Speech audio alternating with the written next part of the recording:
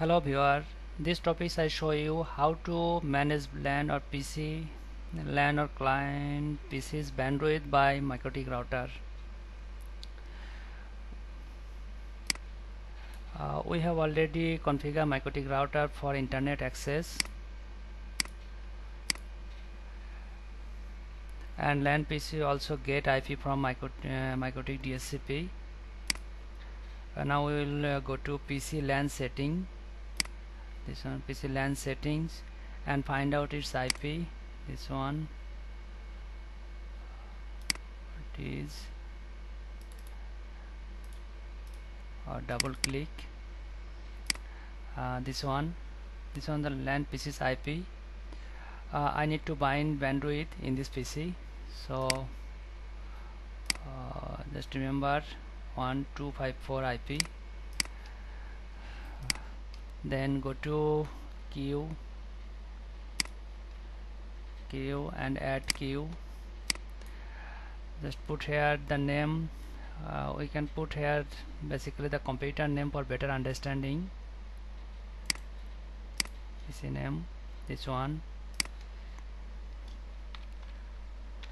TM, and here the IP that I already know, 192.168.1.254. this one, this PC's IP, this PC IP, and then max limit for upload and max limit for download.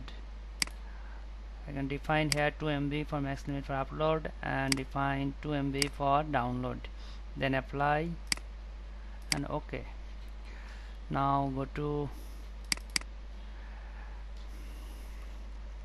the website youtube.com.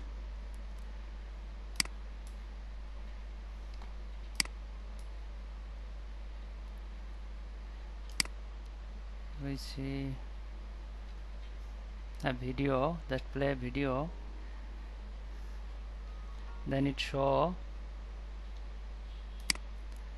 show the bandwidth, MikroTik working here. We can also this one yellow or red color, this means that MikroTik just bindings its limits, so this PC cannot download or upload more than 2 MB. Yes, so this one done. Now we can show you the another one, that is burst limit. This is also bandwidth. This one, the previous one, this one already I defined 2 MB download, 2 MB upload, but now I show you the burst limit for bandwidth bindings. Here burst limit means usually we assume that user cannot use internet long time continuously. So if we use burst limit 5 MB, just 5 MB, upload download 5 MB, and burst time 15 minutes,